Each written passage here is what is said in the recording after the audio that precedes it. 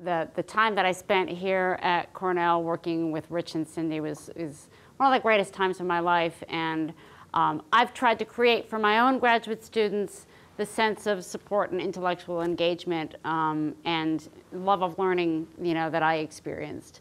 The times I spent sort of talking over ideas, in Rich's office, and he still has one of the wall hangings, and I'm like, I remember that. I used to look at that all the time. And sitting with Cindy, I remember on Friday mornings, she would get all these pastries from the Ithaca Bakery, and we would just sit and talk about so many ideas, and it was just an incredibly formative and wonderful period of time for me, and so I appreciate that. So if there's one kind of phrase that probably describes like what I've been studying for my whole career, it's those pesky women. When I first came to start working with Rich, it was the mid-90s, and if you were studying anything related to sexual orientation at all, the big rage was coming out models and looking at developmental trajectories and what was it that influenced the processes by which individuals came to question their sexuality. And one of the things that I was troubled by in my search for an untapped area was the fact that most of the studies were based on samples of young men, and there weren't that many studies of women. There also was kind of floating around in the literature a lot of evidence that women's trajectories were somewhat different. A lot of that work was done by our colleague up at Ithaca College, Carla Golden. And Rich was like, I think you need to talk to Carla Golden. And I had lunch with Carla, and I read all of Carla's work, and it was really about variability in women's developmental trajectories, and variability in a number of ways. Variability in the timing of awareness, with a lot of young women first becoming aware of their same-sex attractions at later ages than a lot of the men had become aware of their attractions. And variability also in the context of the first awareness, so that although the sort of classic trajectory that you would hear about for men was one in which men would recall having become aware of being attracted to boys maybe at around like 9 or 10, and then gradually kind of seeking out contact with men. Women's narratives often revolved around relationships, about like, well, I had no idea at all, and then I became really good friends with one particular woman, and something that was more interpersonal. There was also sort of smattering of evidence of greater rates of bisexuality among women than among men. Women sort of switching between male and female partners. And at the time, there was still a lot of, dissensus in the field over whether bisexuality was simply evidence of repression or some lengthened developmental stage or what. So it was hard to know kind of what to make out of that. In recent years, the same sort of topic of whether women are more likely to be bisexual has been investigated in terms of genital measures. There's a lot of evidence from Meredith Chivers' work that women actually respond genitally to a wider range, to both male and female partners, regardless of their self-professed sexual identity. There's also been more evidence for longitudinal change in women than men with regard to both self-reported attractions, self-reported identities. My own study is a part of this literature. And discrepancies among domains. In other words, people self-identifying as one thing, but reporting a pattern of attractions that doesn't seem to fit that. Sort of identifying as lesbian, but reporting a bisexual pattern of attractions or a bisexual pattern of behavior. Reporting a heterosexual identity, but periodically fantasizing about women. So to the degree that identity and behavior and attractions from the sort of triumvirate of sexuality, women were more likely than men to report differences between those three domains. So, in my own work, the explanation that I offered to explain this was that, women were different, that women's sexuality was more fluid than men's sexuality. And by that, I simply mean, and I've argued, that fluidity is simply this kind of capacity for a more flexible erotic response. And that is sort of context specific, that women are able to respond to specific contexts and especially specific relationships in a way that might run counter to their overall pattern. So in other words, you know, I'm not arguing that women don't have a sexual orientation, as some have argued, but that fluidity is sort of like a capacity that coexists with your sexual orientation, so that, you know, your sexual orientation doesn't necessarily circumscribe the pattern of attractions you might experience. And the result being that if you've got your general orientation, but you also have this capacity for fluidity, that you'll have greater opportunities for non-exclusive patterns of attraction over your life course. You'll show greater variability over time as you encounter different contexts and experience different triggers for attractions. And you'll have many more opportunities to have discrepancies between your identity and your behavior and your attractions. I did find in my own work that it wasn't that all women seemed equally fluid. There were some women in my longitudinal study who changed a lot over time, and some women that didn't change that much at all. So I started to view it as sort of an individual difference dimension, that almost like a personality trait. Some women were fluid, some women were not that fluid, but I was pretty convinced that women were more fluid than men. There certainly seemed to be more evidence of that. And over the years, as I would, you know, present my findings, people would always ask me, well, you know, what about men? How fluid are men? And I was like, well, you know, they're probably somewhat fluid, but, you know, I don't know, and I think women are still more.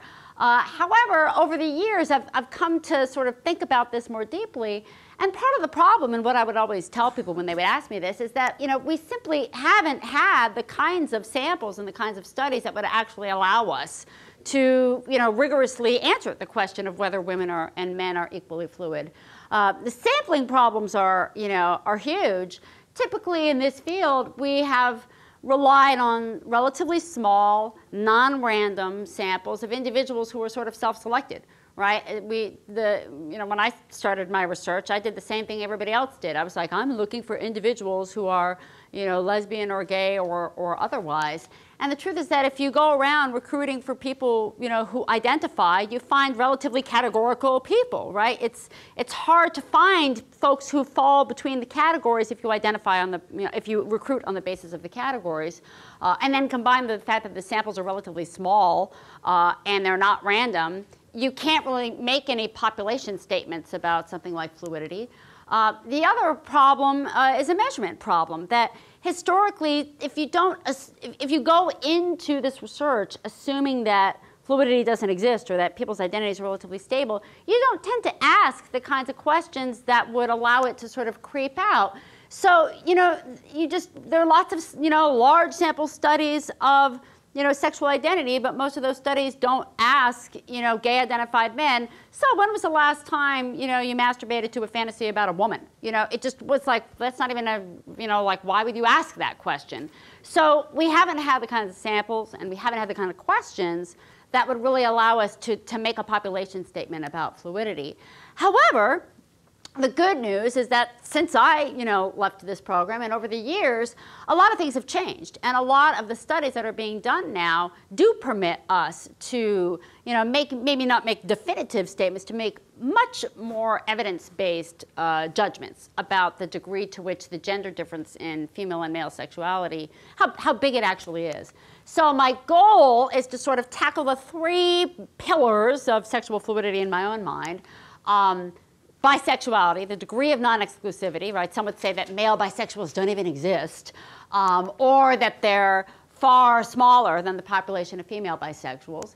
The second pillar, inconsistency across the domains of identity and attraction behavior. In other words, how much slippage do you find in the attractions and behavior of gay and heterosexual men relative to women? And variability over time. Do you find as much variability over time in men as you find in women? So I'm going to start with the non-exclusivity question. So these are some of the large sample population-based studies that have been conducted since 1992 that have included questions about same-sex sexuality. And I think the sample sizes alone are rather impressive. You know, it used to be that, you know, we just have like studies like mine of like, oh, like, you know, 90 women. Well, no longer, right? The National Health and Social Life Survey was one of the first in 1992 that had around 3,200 individuals. Things like the Australian Twin Registry, which aren't random or representative, but are still, you know, as kind of a good approximation since they're registry studies of twins. The New Zealand birth cohort, again, it's not representative, but it's an entire birth cohort. And then things like the National Survey of Family Growth, right? 13,000 Americans, random representative sample. Same thing with the repetition of that survey in 2008. So we actually now have some pretty impressive, samples that we can look at and actually ask at a population level just how common are exclusive same-sex attractions relative to non-exclusive attractions, because the historical presumption has been that exclusive same-sex attractions are really the modal type of same-sex attractions, and then there's the crazy bisexuals, out there somewhere. So I'm gonna show you just a couple of the data sets, because they all are going to be remarkably similar, as you're going to find. But what I want to put in your brain and in your eyes is what we would expect to see if certain models held true. So I'm going to put up, hypothetical model number one. And for all of these, for all the data that I'm going to show you, the categories that are going to be shown are the mostly other sex category. In other words, I'm mostly heterosexual, but not completely. Equally attracted to both sexes, mostly, but not completely, attracted to the same sex, or only same sex, exclusively gay, exclusively same sex attracted. I'm always taking the exclusive heterosexuals off the graph because they're so boring and I have no interest in them. So as a result, we're only, it's always going to be, ranging up to sort of 10% of the population, because in every study that's been done, around 90% of the population ends up being heterosexual. And we're always going to be dividing between men and women. So hypothetical model number one is that there are very few bisexuals in either men or women, that the gender differences aren't that big, but you just don't find very many bisexuals. And that would look like this, right? This is my hypothetical version of that, where you'd find that most of the same-sex attracted individuals are the yellow bars, right? They're the only same-sex folks. And then you have a smattering of bisexuals and the both sexes and mostly same-sex. And then, nobody really knows what to expect of the mostly heterosexuals, because, they're not supposed to exist at all, right? So, there might be a few of those because they're confused. Then there's hypothetical model two, which would be all women are bisexual, but no men are. All men are exclusively gay. And that you would expect to look something like this, where for the exclusively same-sex attracted folks, they'd basically be a large proportion of the men and almost none of the women. The bisexuals would basically be all the women and none of the men, and you still wouldn't expect, and again, for women, it might be that they are equally divided between the both sexes and the mostly same-sex, which is also sort of a bisexual category. And you still wouldn't expect very much action in the mostly heterosexual group. So what's it going to be? Is it going to be no bisexuals, which would look like this, or female bisexuals only, which would look like this? So what do we find if we look at the 13,000 individuals surveyed in the National Survey of Family Growth in 2002? Neither, right? Basically, you see that most of the population of same-sex attracted folks are the mostly heterosexuals, who we didn't really think anything was going to happen with at all. If you just focus on these three groups, the both sexes, mostly same-sex and only sex, you definitely find that there are more exclusively gay men than exclusively gay women, but they're not even 2% of the men. If you include the bisexual categories, you definitely see that there's more bisexual women than bisexual men, but still, these groups are totally overshadowed by the huge population of mostly other sex attracted individuals. If you add up all of the same-sex attracted individuals, you find that 14% of the women fall into in these four categories. 7% of men, so 93% of men are exclusively heterosexual, and 86% of women are exclusively heterosexual. But among the same-sex attracted group, among this 14% and the 7% of the population that claims any same-sex attractions, 75% of those women are in the mostly heterosexual group, and 55% of the men. They're the majority. The majority.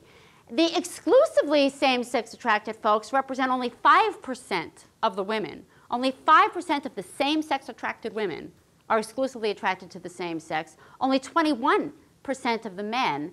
And if you add up all of the non-exclusive folks, they represent 95% of the same-sex attracted women and 79% of the same-sex attracted men. And I'd be like, wow, that's so crazy. That must be some wacky sample. What happened to the National Survey of Family Growth? It must be something wrong with it. Well, they did the same survey in 2008, totally new sample, different sample, same methodology. And what did they find?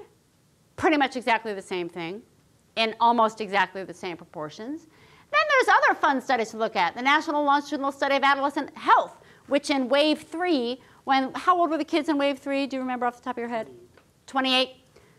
What do you find? 26. Pretty much the same thing. What about wave 4? You find a lot more women in the mostly other sex category. Instead of changing the scale of the graph, I just let the women soar up through the heavens of their mostly heterosexuality. What about the New Zealand cohort? Here's age 21, same basic picture. Here's age 26, same basic picture. Here's age 32, same basic picture, right? And in fact, if you look at all, and I've plotted these graphs for almost all of these studies, they all look the same. In every single one of them, the mostly heterosexual category is the single largest group of same-sex attracted individuals. You always find more exclusively attracted men than women, but that's still overshadowed, right? So I want to plot for you. I took all of those studies and I plotted them over time. So if we just look at the proportion of each sample that was exclusively attracted to the same sex, right, this is what you find. So we're only going up to 3%, right? Even most of those studies find between 2.5%, around 2.5% of men being exclusively attracted to women, at the most. And for women, it tends to be less than 1% of the total population. And so you find a robust gender difference, right? You do find consistently that there are, in population-based studies, more exclusively attracted men than exclusively attracted women. If we look at bisexual patterns of attraction, in other words, anything that's attractions to the same sex and the other sex, regardless of what the ratio of attractions is, you find the opposite pattern. Far more women than men. And here, we're up to 20% of the population, right? We've taken a totally different scale, right? And actually, the best way to get a sense of how much more common bisexual attractions are than exclusive attractions is to superimpose them. I decided to put along the bottom little black bars to represent in these same surveys the proportion of the population that's exclusively attracted, and there they are, right? Now, keep in mind that for, ever since the history of research on sexual orientation, we've been studying lesbians and gay men and not bisexuals, presuming that they are the modal type of gay person. Are they? Are they? Are they down here? There's a tiny little population, right? The other thing that I think is really interesting is that if we focus on change over time, I notice that if you focus on the men, the proportion of exclusively attracted men hasn't really changed over time. It goes up and it goes down, but there's no kind of linear trend. There's also no real linear trend with regard to the proportion of bisexually attracted individuals. For women, there doesn't appear to be any sort of linear change over time in the proportion of exclusively attracted individuals, but look at those bisexuals, right?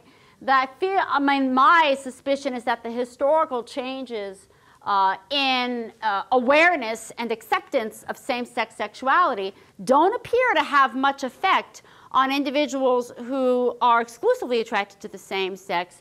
They do appear to be having some sort of an effect, or I would argue that they are, on individuals who have this capacity for attractions to both sexes. Like, to me, this suggests that to the degree that fluidity is a sensitivity to context, women appear to be responding more to the historical changes than men are. An alternative explanation is that, that here they were more sensitive to repression. That's possible too. We don't know. But I do think it's interesting that you see historical change in the women that you don't see among the men. So as far as I'm concerned, this is like the whole non-exclusivity thing. We shouldn't even bother talking about it. If I see another episode of a show that's like, bisexuals, do they exist? Or, a magazine cover that's like, the new strange phenomenon of bisexuality. It's like I want to throw up because there are few like phenomena in social science that have as much data as this one. The fact that non-exclusive attractions are more common than same-sex attractions, it just amazes me that we still know very little about it. And frankly, a lot of the health research suggests that the population of individuals with non-exclusive patterns of attraction and behavior have greater mental and physical health risks. So not only are they a larger part of the population, but they're more at risk. And yet it's still really difficult to get them included in studies. I mean, you just read, you know, all the stuff on the same-sex marriage cases, or like lesbian and gay marriage, lesbian and gay marriage. You know, it's as if bisexuals don't exist and they don't, you know, get married. And, you know, I say this as a lesbian. I feel like the lesbians must speak up for the bisexual populations, you know. And I really feel that it is, you know, our responsibility as, you know, queer researchers to speak up for, you know, the underrepresented populations even in our own community. So let's move on to inconsistency across domains, slippage in the attractions or behavior of gay and heterosexual men. So I'm going to talk a little bit about a study that I've recently done in Salt Lake City, where I collected data on kind of multiple indices of same-sex and other sex attractions and experience from about 159 women and 179 men in the Salt Lake City area, proving that you can, in fact, study, you know, gay people in Salt Lake City. They were roughly equally divided among self-identified lesbians, self-identified bisexual, and self-identified heterosexuals. And we recruited them through Facebooks, and I recruited all the heterosexuals first so that they didn't know that they were in a study with gay people. I was like, it's a study of sexuality and hormones, you know, la, la, la. Because I didn't want to accidentally just get queer heterosexuals. I wanted some real Salt Lake City, like Mormon heterosexuals. I was like, this is the first time I'm studying real heterosexuals. It's so exciting. Like, I don't want to mess it up. So we did all the heterosexuals first so that I was certain that they were really heterosexual. And I was looking at how much consistency there was between their self-claimed label and their self-described pattern of attractions and sexual behavior. So again, let's look hypothetically at what we would expect to see if there was perfect consistency, right? So if we have their attractions here on the Kinsey scale, where this is exclusively heterosexual attractions, and that's exclusively gay attractions, and those are identity labels, you would expect a pattern like this, right? Where basically all of the self-identified heterosexuals would be claiming that their attractions were completely heterosexual, and all of the self-identified gay individuals in the red bars would claim that their attractions were also completely gay. And then these self-identified bisexuals would fall, you know, in this middle ground, and you'd have perfectly neat categories dividing them up.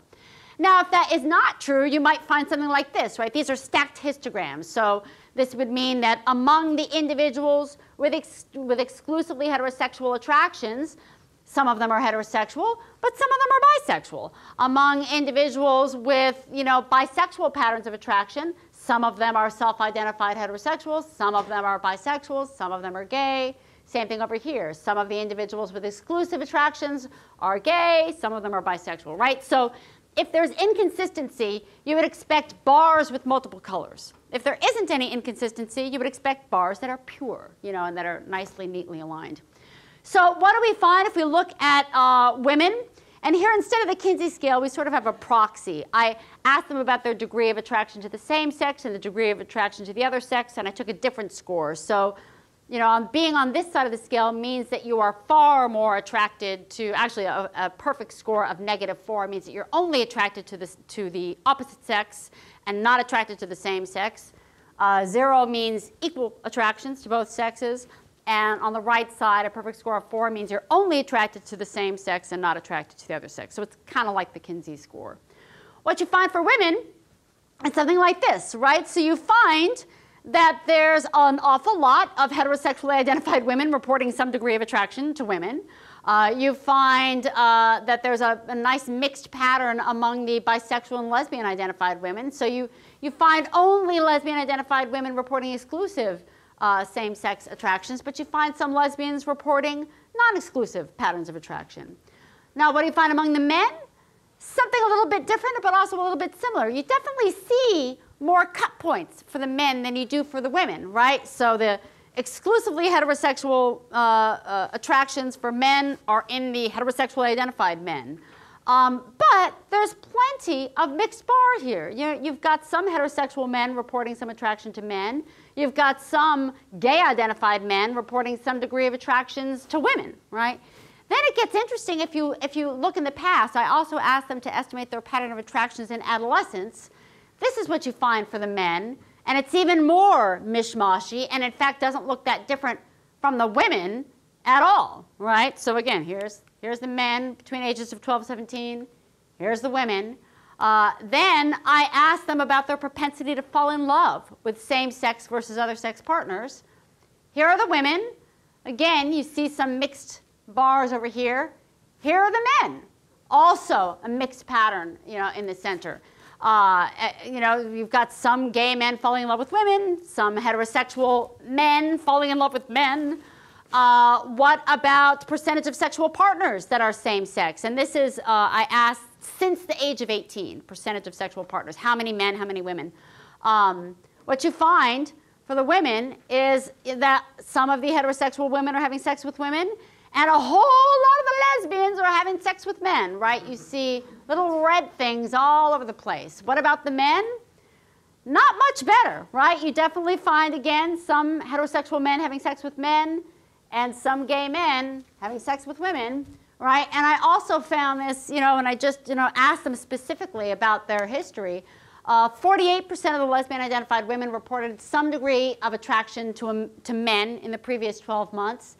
And when I asked gay men about their attractions to women, 40% of the gay-identified men reported that they had had some attraction to a woman in the past 12 months. 42% of the lesbians reported having masturbated to fantasies about men in the previous year, and 31% of the gay men reported having masturbated to a fantasy about a woman. 26% of lesbians reported actually wanting to have sex with a man in the previous year, and 20% of gay men wanted to have sex with a woman. 9% of the lesbians did have sex with a man in the previous year, and 12% of the gay men had sex with a woman. 15% of lesbians reported having developed romantic feelings or a crush on a man in the previous year, and 31% of the gay men reported romantic feelings or a crush on a woman. The same thing was sort of found with identity. 11% of lesbians said that they also currently thought of themselves as bisexual, and 18% of the gay men said they also currently thought of themselves as bisexual. 71% of the lesbians had previously identified as bisexual. 62% of the gay men had previously identified as bisexual. 82% of the bisexual women had previously identified as lesbian, and 56% of the bisexual men had previously identified as gay. Now, it might be like, oh my God, there's crazy queer people in Salt Lake City. Maybe it's just like a factor of being gay. What about my beautiful Mormon heterosexuals? Well, not much better. 50% of heterosexual women and 25% of heterosexual men reported having a same-sex attraction in the previous 12 months. Masturbating to a same-sex fantasy, you know that is not approved in the LDS Church. 35% of women, 24% of heterosexual men. Propensity for same-sex love or romantic feelings or a crush, 20% of women and 13% of men. And actual same-sex contact, 2% of the heterosexual women, 9% of the heterosexual men. Ooh, the bishop would not approve. So generally, as far as I'm like, not only we knocked out the non-exclusivity thing, like this is no longer an issue. Gay men are not nearly as pure as I used to think they were. I was shocked by these findings. I did not expect to find that there was so much similarity between women and men, especially in Salt Lake. I mean, this isn't Berkeley, for God's sake. Crazy, right? So, variability over time. To take a look at that, the only real good data that we have to look at for that question at the current time is the National Longitudinal Study of Adolescent Health. And so here are the 4 waves of data that have included questions about romantic attractions, right? Now, that's a problematic measure, and Rich has actually done a good deal of really elegant writing about the problems with the early waves of data and the degree to which we want to count the kids reporting same-sex romantic attractions as sexual minorities. Romantic attractions are a crazy kind of measure. The only reason that the words romantic were used instead of sexual was because they couldn't actually get approval to include the word sexual in the study. The kind of sex phobia of the government, really played a role in changing the types of questions that could be asked. Now that changed over time, and we got questions about, more accurate questions about identity in waves 3 and 4, but we're stuck with what we have. The one benefit is that the same questions were asked over the 4 waves of data. So regardless of what we want to make of how they interpreted the question, at least we know that the question about romantic attractions was asked at each of these waves. So what I focused on with a colleague of mine, a student at Utah, Brian Toma, we've been looking at transitions in endorsing attractions, because some folks didn't even answer the question, right? And so because the questions on the survey was basically, are you romantically attracted to women? Are you romantically attracted to men? So they asked the questions separately. They didn't say, like, are you a Kinsey this or are you Kinsey? They said, are you romantically attracted to women? Are you romantically attracted to men? So you could say yes or no, right? And you could not answer a question about the opposite sex, and you could answer a question about the same. There's a whole bunch of crazy patterns that kids could endorse. So we were looking at were transitions between saying yes and then switching to no. Like, regardless of what else was going on with your opposite sex attractions, folks who were switching to going from a state of saying no, I'm not attracted to the same sex, to the next wave saying yes, I am, and then possibly no again. So we looked at changes in same-sex attraction between wave 1 and wave 2. What we found, so you can either be gaining or losing same-sex attractions. We found that a relatively small proportion of kids were suddenly gaining same-sex attractions between wave 1 and wave 2, around 2%. And it was more common to actually go from endorsing them at wave 1 to not endorsing them at the next wave, which is part of the difficulty in knowing whether we want to count these kids as sexual minority. So you see a fair amount of change, up to 8% of the boys, and around 6% of the girls are reporting some sort of change in same-sex attractions, and more the boys than the girls. So girls don't appear to be disproportionately likely to change.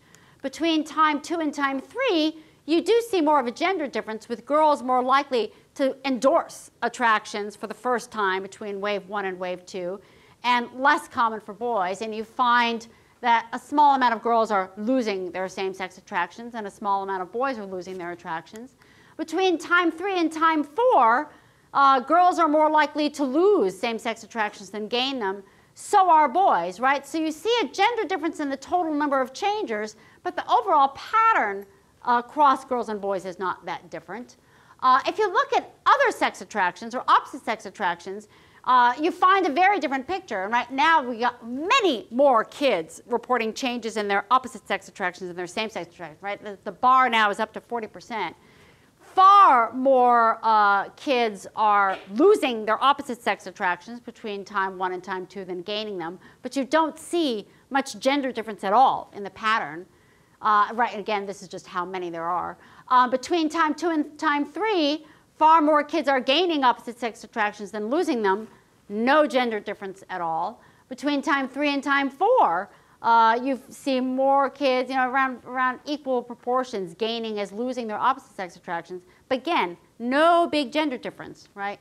So if you look over time, changes in same-sex attractions among the girls, you see between time 1 and time 2, they're more likely to lose them. There's a big spurt in suddenly endorsing them between time 2 and time 3, and then they go back to sort of that first pattern. For boys, you do see a bit of a trend that as boys get older, they tend to stabilize. There are smaller proportions of boys changing their self-reported attractions as time goes on. But again, the ratios, the pattern of losing and gaining isn't all that different from what we saw from girls. And again, the patterns of changes in opposite sex attractions for girls and boys are almost identical. Here's the girls, here's the boys, right? They're almost exactly the same. The other thing we looked at is we just focused on the folks who had ever reported any sort of same-sex attraction at all, and then looked at the numbers of kids who switched to what we called an exclusive gay pattern. In other words, saying that you were same-sex attracted and you were not opposite-sex attracted, like you were definitely one and not the other. So we're only looking at kids who ever reported same-sex attractions. And what we were interested in is how likely is it to switch to an exclusively gay pattern versus to switch out of an exclusively gay pattern? Is that something you're more likely to come into, or is that something you're more likely to leave? So what we find is that roughly equal percentages of girls ever adopted an exclusively gay pattern as left it, right? That was something that over the 4 waves of data, if you just focus on folks who ever had same-sex attractions, about 40% of girls ever adopted an exclusively gay pattern, and 40% ever left it. For boys, they're much more likely to adopt an exclusively gay pattern than to leave it. Then we made it more restrictive. We looked at the kids who only ever adopted. In other words, they adopted an exclusively gay pattern at one time and never left it, never then switched back. So who are the kids who only ever adopted an exclusively gay pattern or only ever left it? You see the same basic pattern, but smaller numbers, right? So again, equal numbers of girls leaving as adopting. Boys are far more likely to adopt an exclusively gay pattern and never leave it. And it's much less likely for them to only leave an exclusively gay pattern and never re-adopt it. Then we did the same thing for bisexual attractions. And here's what we found. These were the girls, again, a much larger proportion, girls who ever adopted a non-exclusive pattern. In other words, I am attracted to men, I am attracted to women, both at the same time. Girls were just as likely to adopt that pattern over the 4 waves of data collection as they were to leave it. Boys were much more likely to leave a bisexual pattern than to adopt it. And the same thing was found, again, if you look at the folks who only ever adopted it or left it. Among girls, they're more likely to only have adopted bisexuality and never to stray away from it. Boys are more likely to only leave bisexuality and never to re-adopt it. So again, we find variability over time, roughly equal amounts of variability. It's the pattern of change that's different, not the propensity of change. So for all 3 of these, you do see gender differences that largely have to do with patterns of exclusivity versus non-exclusivity. But the gender difference is a lot smaller than I think researchers previously thought, and certainly than I previously thought. And again, most of the gender difference has to do with that propensity for exclusive versus non-exclusive patterns of attraction. So what are the implications of all this? I've started to now come to see fluidity not as something that's just specific to women, but as a general feature of human sexuality. And certainly this is something that you find in a lot of the historical and cross-cultural literature. I mean, if you read anthropological reports, you find plenty of evidence of fluidity. And they think we're crazy for having these, categories. And it's one thing to be like, I think historically we used to be like, oh, they don't realize that their fluid people are really gay people. And now I'm like, oh, we don't realize that our gay people are really like their fluid people. It's the same population. Fluidity is a general feature of human sexuality. The other thing I think is really relevant, I'm not suggesting that we should throw out categories like, gay and bisexual. I think that they're useful, but I think we have to remember as researchers that they're heuristics, they're shortcuts, that they're useful for making general sense out of the differences between people with exclusive patterns versus bisexual patterns versus mostly but not completely heterosexual patterns. But they are shortcuts. We're not, in fact, cutting nature at its joints. We're kind of imposing some joints on a very messy phenomenon. And I still think it's meaningful to make those differences and to use them to recruit samples and to do studies because they have meaning in our culture, but we have to be careful about presuming that they represent natural phenomena. I think the natural phenomena is a messy phenomena, like height, and is not categorical. Now, one of the things that I think is relevant and tricky is that although it's perfectly fine for researchers to be like, wow, sexuality is fluid and those categories don't have any meaning, the truth is that at a political level, we have advocated for the civil rights of LGBT people on the basis of them being LGBT, right? We've used categories as a part of our strategy for social policy and for acceptance. And that is really, really tricky now that we know that it's not true. This, came to my awareness in a really uncomfortable way during the most recent Supreme Court cases, when I found out in, I guess it was around May, I got an email from the lawyer for our side, the friendly, gay-friendly lawyer, I can't remember her name, saying, we've gotten, a brief has been submitted to the Supreme Court, and it references your work, and we'd like you to take a look at it, and let's talk about, whether, we want to file an affidavit. So basically, this was a very detailed brief and very well written, arguing that if you look at the history of equal protection cases that have gone up before the Supreme Court, the test that has been used to decide whether a group of people qualified for equal protection status was that they had to be a distinct, immutable group. And in fact, there have been Supreme Court cases that have tried to get equal protection status for older individuals, and they failed. Why? Older individuals are too diverse. They're not a distinct group. You can have older individuals who face discrimination, and also your age changes over the lifespan. Who are the older individuals? They're not the same group 1 year as they are another. Supreme Court wouldn't grant them status. Mentally disabled individuals did not get equal protection status in front of the Supreme Court. Why? Because they're too diverse. Some individuals have very severe disabilities. Some individuals don't have very severe disabilities. Some individuals' disability changes over time. So this author basically used this case law and said, look at Dr. Diamond's work.